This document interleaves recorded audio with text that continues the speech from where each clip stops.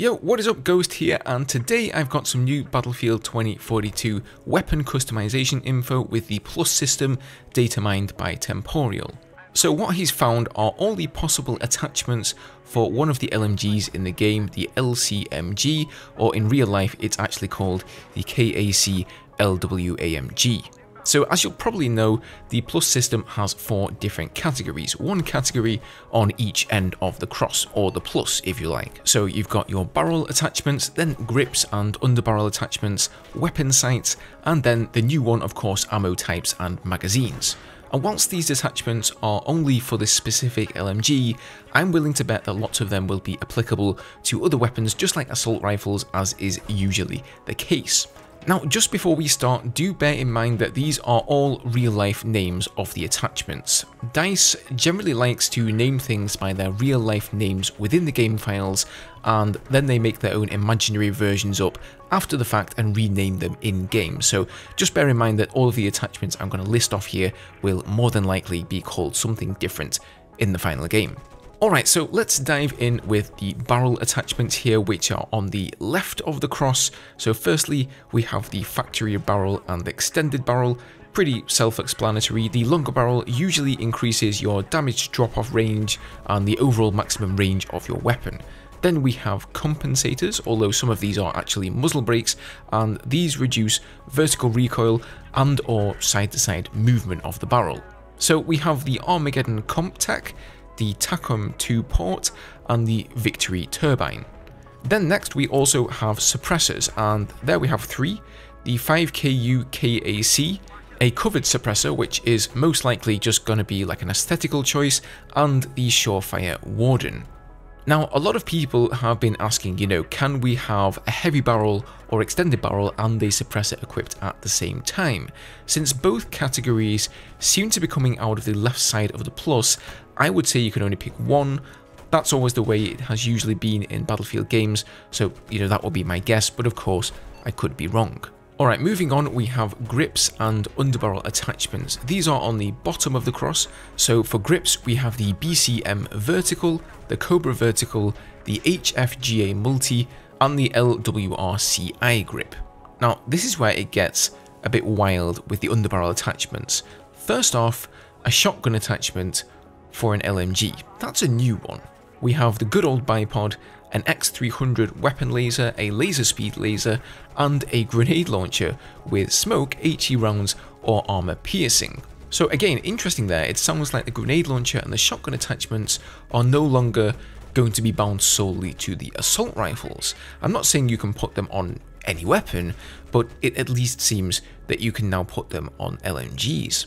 For ammo, I covered this in a previous video, but we'll run over it quickly, and your ammo choices come from the right of the cross. So we have light extended, medium, medium extended, heavy, armor piercing, which is most likely anti-vehicle, and subsonic, which is likely for use with suppressors.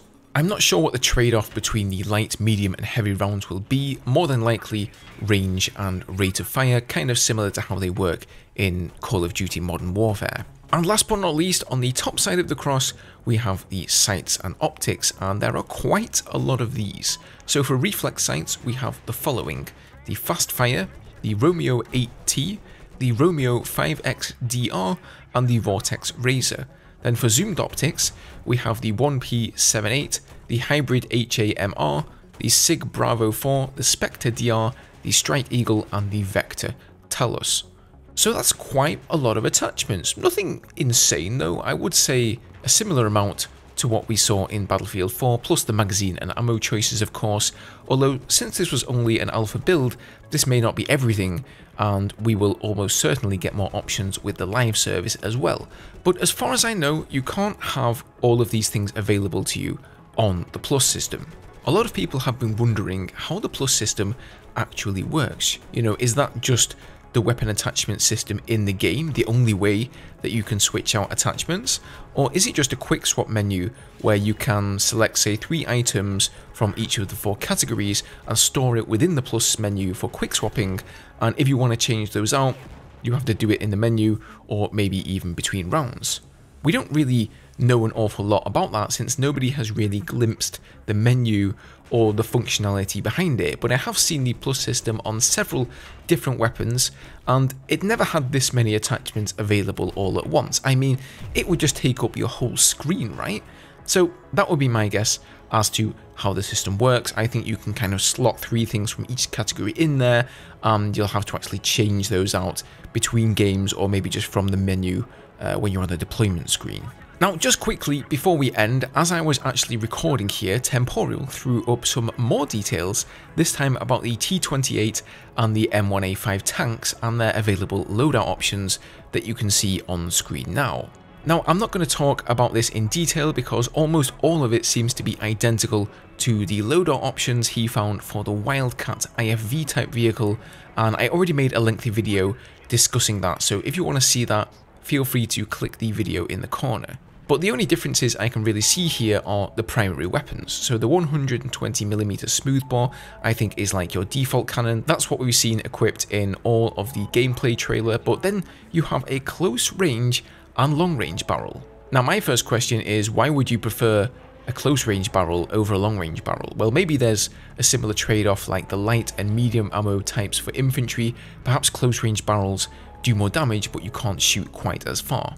There must be some sort of a trade-off there, right? What do you guys think? Food for thought, I guess. I know it isn't much, guys, but since there is no beta news yet and DICE aren't really saying a word, it seems this is all we have for the time being. However, hopefully, if the newest rumour is true, the beta will be dropping next week on the 22nd of September, and it's also rumoured that there could be some YouTubers and Game Changer people getting their hands on the game right now, in fact, and getting to try it out before the beta is released. If that is true, we could be seeing videos from them, maybe even closer to this weekend, but let's see.